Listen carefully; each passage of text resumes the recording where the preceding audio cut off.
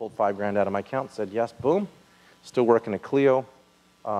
Went back east, studied some patterns of urban housing, built a model. I was in the elevator up and down saying hi to everybody, found $500,000 of investors, and got a construction loan, and we were on our way. Just like that. Just like that. And we made $1 million on that project in 1 year. Just like that. And the bank was only giving me $35,000 in architectural fees. Just like that. So throughout tonight, we'll talk about serendipity and just like that. Okay. Okay. You told me a funny story, and I have to ask you if it's actually true that you were getting a state honor award for 7 on Kettner, and yet at that time you didn't have enough money in your wallet to pay your AIA food fees? Well, I kind of remember it like this. We always lived above the store. So we were in 7 on Kettner. We'd actually done real well, but we had taken our money, paid our taxes. That's a bad thing. And then bought the house. So I'm downstairs, and I just sort of got to know Teddy Cruz somehow, the world-famous Teddy Cruz. And I got this phone call, and someone says, it's the AIA Sacramento. I was like, oh, shit. I can't afford to pay my dues. So do I really want to take this phone call? So, you know, being the stand-up guy, I took the phone call. Just, how am I going to dance around this? How am I going to pay the easy payment plan here? And she said, Jonathan, you just won a state honor award for 7 on Kettner. It's like, wow, that's kind of cool. So it wasn't a collections call? No, it wasn't a collection call. That was still coming, but she did that. And the funniest thing is then Teddy Cruz, I think he called me or I called him or something like that. The first thing he wanted to know was it an honor award or merit? I didn't even know what he was talking about, but Teddy's so tuned into that. He knew all the stuff. And it was an honor award, and I went up there. We went up to the Monterey Design Conference there, like 4,000 people in this room. I'm in the back of this room. I have no idea what's going on because I'm not tuned into California architecture. And gosh, it must have been a 5-hour walk from the back to the front of that room down those hardwood floors with my hard soles, click, click, click, click, click, click, click, click, click. And I was 26 years old at that time. So it was a big kind of culture shock as these things started to snowball and start moving forward. Just snowball. Just like that. Just like that. Just like that. I think the funny part of the story for me was if you couldn't pay something as, I guess, relatively small as your AIA dues, that must have been the beginning of some lean times for the Segal family. Yeah, well, let's see. We actually made $1 million, and I got half, and the partners got half. And that's the P word. That's the bad word, too, partners. The next deal, I worked 2 years. I think I made $65,000. So, I mean, the ebbing and flowing of the income of the development world is pretty heroic. And that was tough. You know, we sold all the units ourselves, and it was a brutal event. It was it went from, you know, top of the mountain to the bottom of the valley kind of thing. So, and obviously, your whole career, I'm sure, has been ebbing and flowing, but you have some unique... A lot more flowing these days.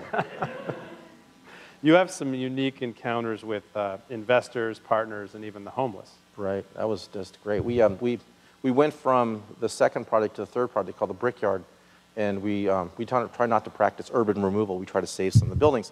So we're actually working in one of the brick buildings that was on the site. It was actually where the lumber company had kept all their lumber. And what I had done in the recession, 1994, I had sold 18 units, pre-sold them, 18 units, custom designed 18 units, done all the drawings. Joe Wong actually did the construction drawings for me because that was a mandate from the investor, partners, whatever, and then managed the whole project. I had Wormer's Construction doing it. I think my fee was around $100 grand for doing all that work. Huge fee, and at the end, 4 of them sued me because they thought I'd ripped them off and they thought I'd change money back and forth, and that was brutal. We went to Europe. We hadn't had a vacation. I was probably working 75, 80-hour weeks. We hadn't had a vacation about a year, and the jackasses delivered the lawsuit the night before we went on vacation. You can imagine that. So partners are absolutely no fun. Did that begin a process of receding away from partnerships? Yeah, trying to just like rub them off us. You know, we still needed them, and we learned how to deal with them.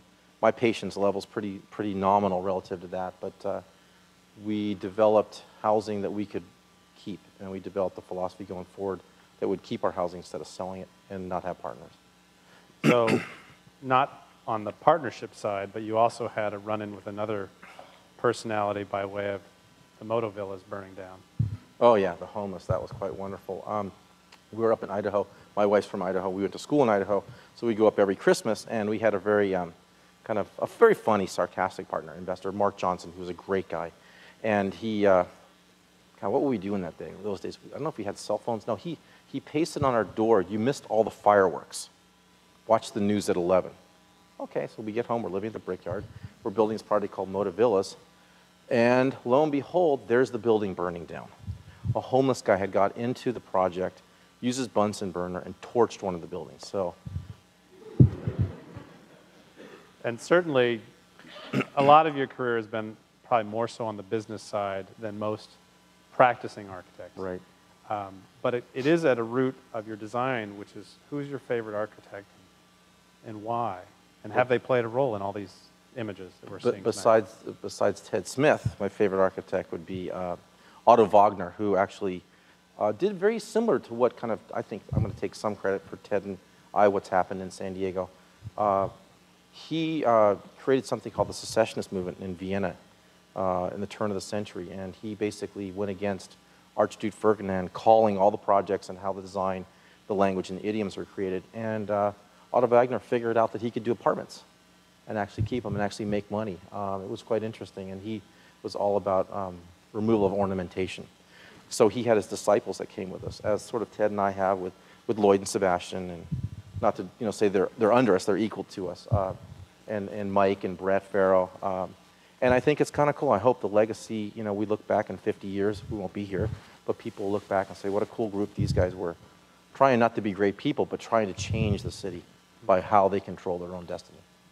So do you see that? I mean, obviously you've seen these images more than anyone else in this room, but do you see that historical relationship in your own work? I mean, can you step back from it enough and say, yeah, there's some lineage there, or do you get wrapped up in, well, no one ever did that because you couldn't do that 100 years ago? Nothing's new. I mean, everything's based on something else. I mean, I was in England, I was telling Ted earlier, London, it was all about Ted. And it really, you start to look at some of the things that are there, people take elements of other work and bring it into their work. And if you look at like the Brickyard you showed, this is the interior of our house. I love that building and I really despise that building. I had the partners that sued me and they took a lot of the stuff off the building. So they cut back things. They were in control, and I think that's the secret to, at least for sure, the secret to my success, whatever I have, it's controlling everything I do. And if you have no control, you have nothing. But you relinquished a certain amount of control with Lind in Little Italy. You had a great partnership with other architects. You had a wildly different relationship with city officials.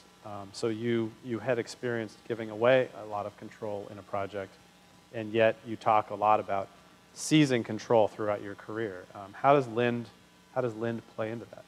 Well, the Little Italy neighborhood development, that's Lind, started off with, this is how I see it, Ted. I started off with Mike and Galasso, and I always talk about wanting to do a demonstration block. And Mike and I got together. CCDC had purchased from these REOs from the government in the early 90s, and this block here was available. And basically, Rob was going to work for Mike Galasso and take the top, and I was going to take the whole bottom. And Rob said, well, I'm not going to do it unless Ted's involved, and Ted said, gee, that's a little big for me, so bring Jimmy Brown in, and then all of a sudden, Robin Breezewall came in, Kathy came in, and Lloyd started working with Ted, so this kind of wonderful event happened. Marty Poirier sort of was the glue that put it all together, because we were all kind of crybabies whining about the whole, I want this, I want that. But I think the push and pull was really magic.